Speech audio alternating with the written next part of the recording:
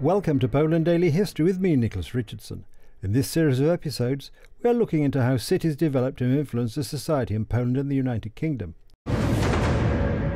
But certainly that's still how both Oxford and Cambridge colleges work, this sort of small collection of people. Each college has a slightly different characteristic, slightly different architecture. And it's also interesting that back in that era, whether you were studying in Oxford or Cambridge, or whether you were studying at the Krakow Academy, you were all united by the Latin language. Indeed, and most of what you studied would be sort of philosophy, theology. Very similar, and not much else.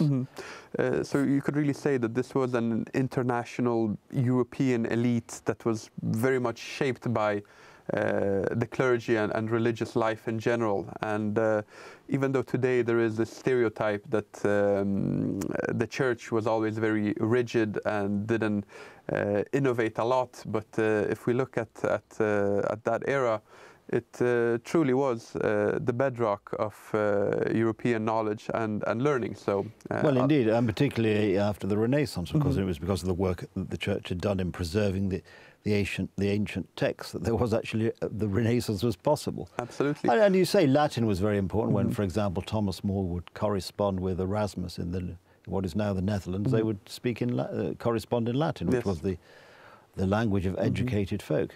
And another example that we can find from the Krakow Academy or Jagiellonian University by then is in the 16th century and at the end of the 15th as well, where you had this very international grouping, of which one was the great astronomer Nicolaus Copernicus, who studied at the Krakow Academy or Jagiellonian University, and naturally, as any other great student of that time, spent a lot of time in the city-states of northern Italy as well.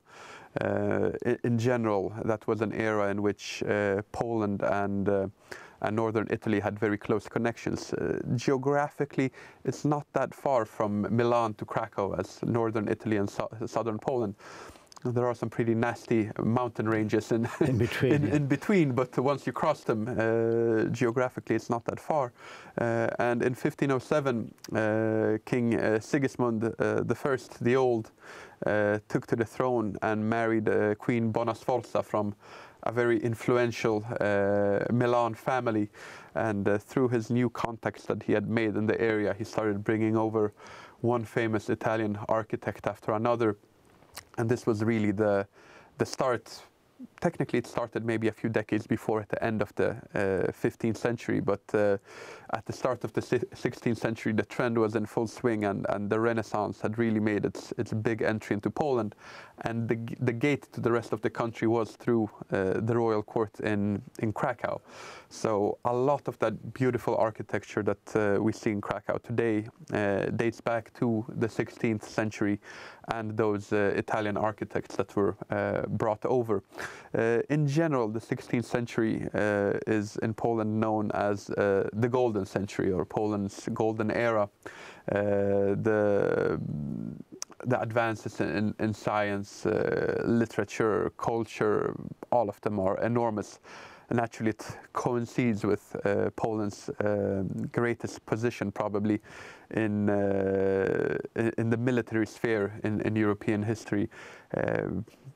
Probably the climax is somewhere between 1610, when the Poles are fighting in Moscow, up until the 1640s, when there is this last successful war, the Smolensk War, in the 1630s, and this is really the pinnacle of Poland's power on the European scene. But the foundations for it were really laid in the 16th century. Adam, as usual, the clock has defeated. If I could just ask you to pause there and we'll pick it up next time. There we are. I've had to interrupt Adam almost in mid-sentence, but fear not. If you join us next time on Poland Daily History, as we hope you will, we'll pick up the story and learn more about the exciting city of Krakow. In the meantime, thank you for watching.